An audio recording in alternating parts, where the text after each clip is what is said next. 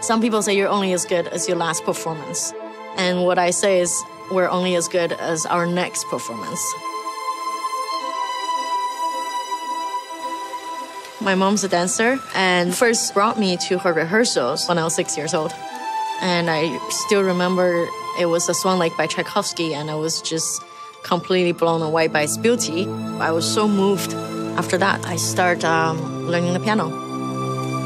I remember thinking, wow, this is common sense. This is very easy. And then I got into the Curtis Institute of Music in Philadelphia, and it's really hard to get in.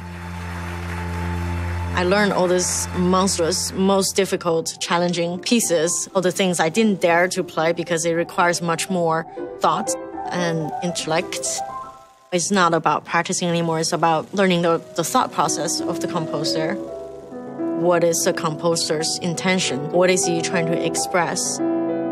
Composers spend hours and hours writing those pieces, so it's only right for us to spend years to really decipher the meaning of the piece.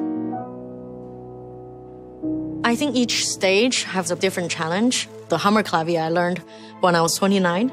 I think it's the most painful and most soul-searching music. Beethoven wrote all his life stories in there, I think.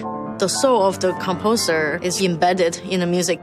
It's 50 minutes to grab people's attention, to keep my own concentration. Every movement is technically and emotionally charged, but the hardest part he kept until the last 15 minutes. We call that the Mount Everest. I had climbed that last year. I think the harder something is for you to get, in the end, it's more satisfaction to get it. My new plan is to play conduct with 2 gorgeous chamber orchestras. And that's what's fun about being a pianist. There's just endless possibilities to explore, and you never know where it leads you. We have to get inspired, get motivated, and just be alive. There are ideas and inspirations out there. It's for us to catch them.